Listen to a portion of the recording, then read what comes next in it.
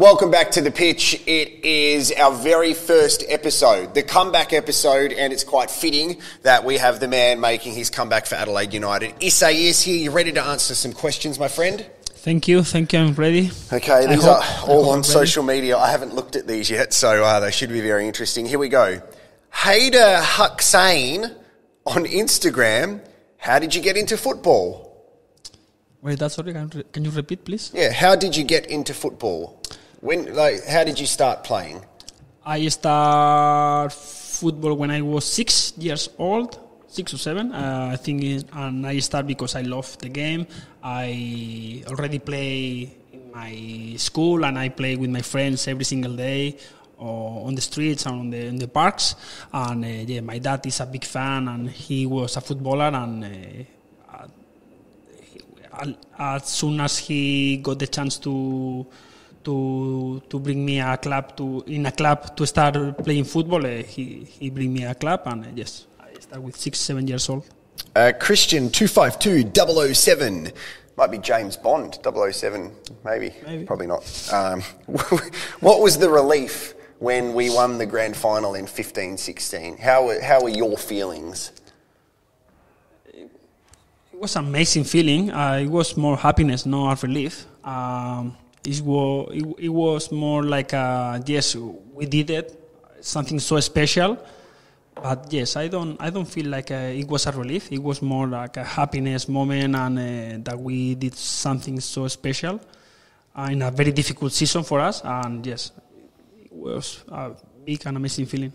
Alex Polacci on Instagram. Out of all the goals you've scored, which one has been your favourite? The grand final one. That's very easy. Yeah. You've scored some good goals, though. You've scored some great goals at Cooper Stadium. Yeah, but that one was a beauty. And was a beauty. You're so Aussie. And was so special. Do you remember when Pablo Sanchez, at the same time he scored a goal, he also did his hamstring? yes. I think it was against Wellington. Yeah. And yes. He still wanted to get up for the celebration, but he's done his hamstring. I love that. Okay, so Wolven Barry on Facebook. Are the players affected by the sometimes negative social media comments about the makeup of the squad? So I'll try and help you out. People on social media sometimes say bad things about our team because they don't think we've got good enough players or big enough names. Are the players affected, or are you confident with the squad? I don't think so. I don't think we pay attention to this kind of comments from people outside of our zone. I think we know how strong our squad is, and now is the time for us to show that if we are ready or not. Okay, so let's put two questions together from Kichom on Instagram, and also I'm trying here.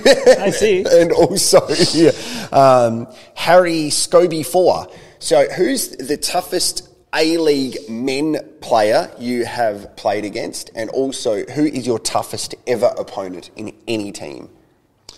For me, the most difficult to play against in A-League was Aaron Moy. Mm-hmm. For me, my favorite player is top level. I like how he plays, how he read the game, how he uses both legs. It's my favorite player, and it's very, very difficult to play against him. And it's a very nice challenge when I used to play against him.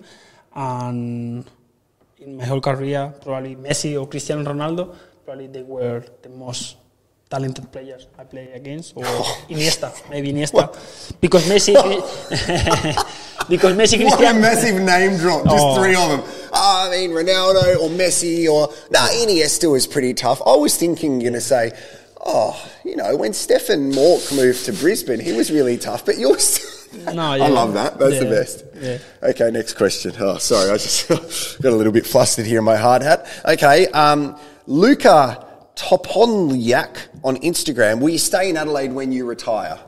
I hope. That's the idea. I hope once I finish my football career, I can stay here for a long time, and I can raise my kids here.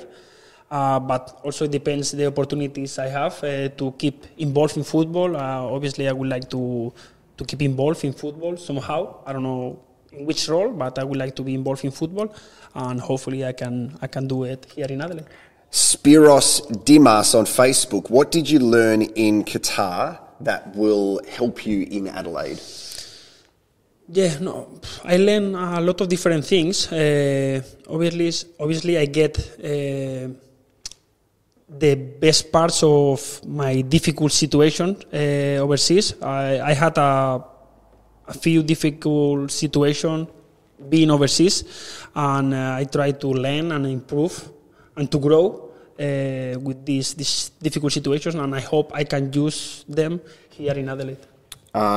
Jared Walsh from Semaphore wanted to know, did you change your number to the number 10 so you could sell more shirts and there would be more Isaíases at Cooper Stadium instead of people wearing their old shirt? No chance. No, look, I love the number 8. I would love to wear the number 8. Is the most special number for me, and is the number that I wear the most years in my career. But this is part of football. I move overseas, and I think Raleigh Magritte took the number 8. Now Stefan Moog have the number 8. So when I came back, it was already taken, and I need to choose another number, and it wasn't many options available. I was really thinking to wear number 88. Like Neil Kilkenny, he did that. I was thinking about, but yes, I am old school style. I don't like this kind of weird numbers, and I took the number 10. When you think about it, though, this is the second time you've played for Adelaide United, and 10 minus 2 is 8. That's it. So you're technically... Give me some of that. Some of your other questions on social media have been answered already in this episode of The Pitch. So thank you very much for asking them. There's one more thing you have to do, Issa. So you can see right here, we have the brand new You Can home shirt. I mean, don't worry, we're going to fix the logo up with the new one. That's certainly going to happen. But every person that comes on the pitch is going to sign it. We'll give that away at the end of the season. So can you please sign that for us? Yes. Thank you. Go for it. Where? Well, you can sign it anywhere you like. You get to do this first. So good luck.